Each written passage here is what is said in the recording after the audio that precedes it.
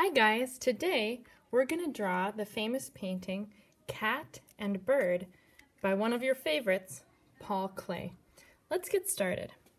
First, we're going to make a big line that starts in the top corner, curves down, does a bump, and then goes right back up to the other corner.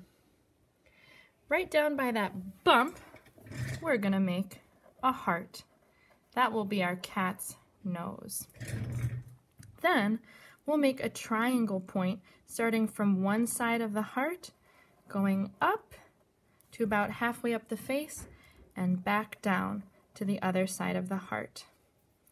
From the top of this triangle, we're going to make the cat's ears. They go up all the way to the corner up there, and all the way to the other corner up there. Last, we're going to add our cat's eyes.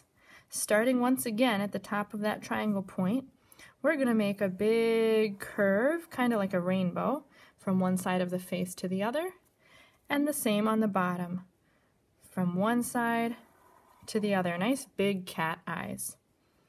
We'll do the same thing on the other side. Start in the center, make a big rainbow curve to this side of the face, and then a curve all the way back. Inside those eyes, we're going to add a pupil, and cats' pupils are not quite round like humans. They're more of a football shape. Start at the top, curve around, down to the bottom, and back up. Same thing on the other side, curve around, down, back up. Last, for our cat, we need a little curve down here for the mouth. And to make it extra cute, you can add a couple whiskers. Last, we need to make the bird. Right up between the cat's ears, we'll make a shape kind of like a boat. Straight line on top and curve for the belly. That's the bird's body. Then we'll make the bird's head. That's a curve on the top and straight back to the body. Lastly, we need the tail. I like to make my bird's tails a little fancier than Paul Klee did by going up, bounce, bounce, bounce, and back to the bird's body.